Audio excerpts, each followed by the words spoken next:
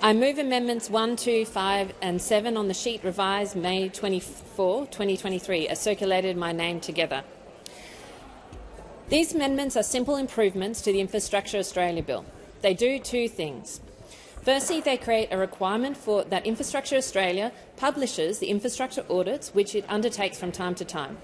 It has surprised me to learn that no such requirement currently exists, that it is possible Infrastructure Australia could take a strategic audit of the nation's infrastructure and not actually have to make that audit publicly available.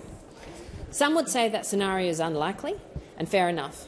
But the standards of transparency in infrastructure investment are so parlous that I believe the Parliament should legislate to require publication. Order. Not just there is of far these too much noise audits, in the chamber.